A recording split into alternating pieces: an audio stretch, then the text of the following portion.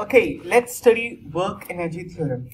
I'm going to state this theorem without any proof.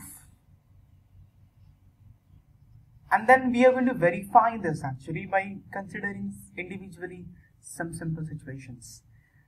The energy theorem states that the net work done is equal to change in kinetic energy. Net work done meaning work done by all the forces. Work done by conservative force, work done by non-conservative force, work done by internal forces, work done by external forces, work done by all of them is change in kinetic energy.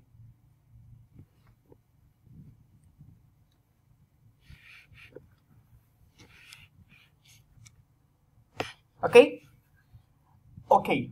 Now, let's start to understand this, why it should be the way it is, by considering a simple example. We have a block kept on the ground.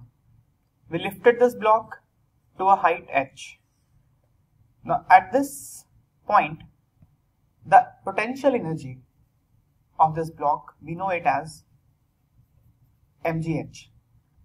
Now, we lifted the block very slowly so that there is no net amount of kinetic energy acquired by the block. There is no kinetic energy acquired by the block at all. So, to do that, we have to lift the block very slowly so that at any point of time, the net force on this block is zero. At any point of time, the forces acting on this block is the one by the earth and is the one by the person who is lifting this. These two should be equal. So the work done by the person would be force into displacement. Work done by the earth would be force into displacement.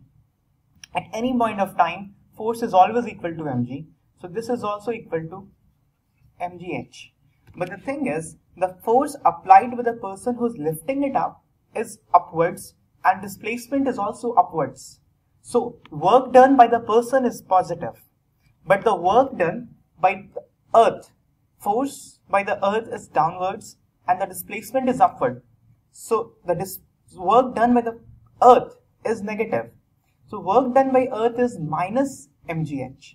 Work done by the person is mgh.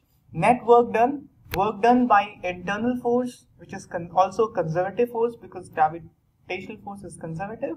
Work done by external force is zero.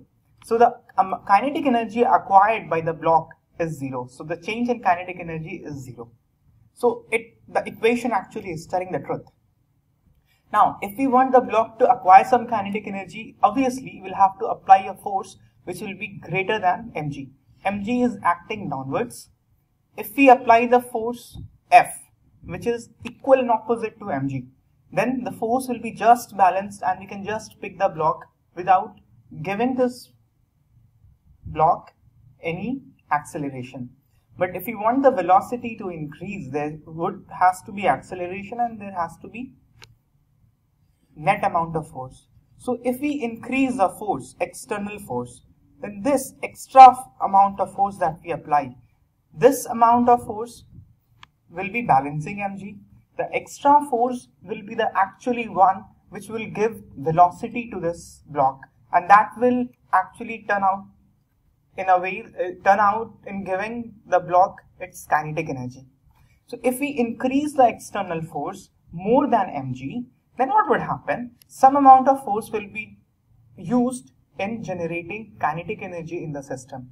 So again, if we revisit this equation, work done by external force will be actually positive and numerically more than work done by conservative force or the internal force.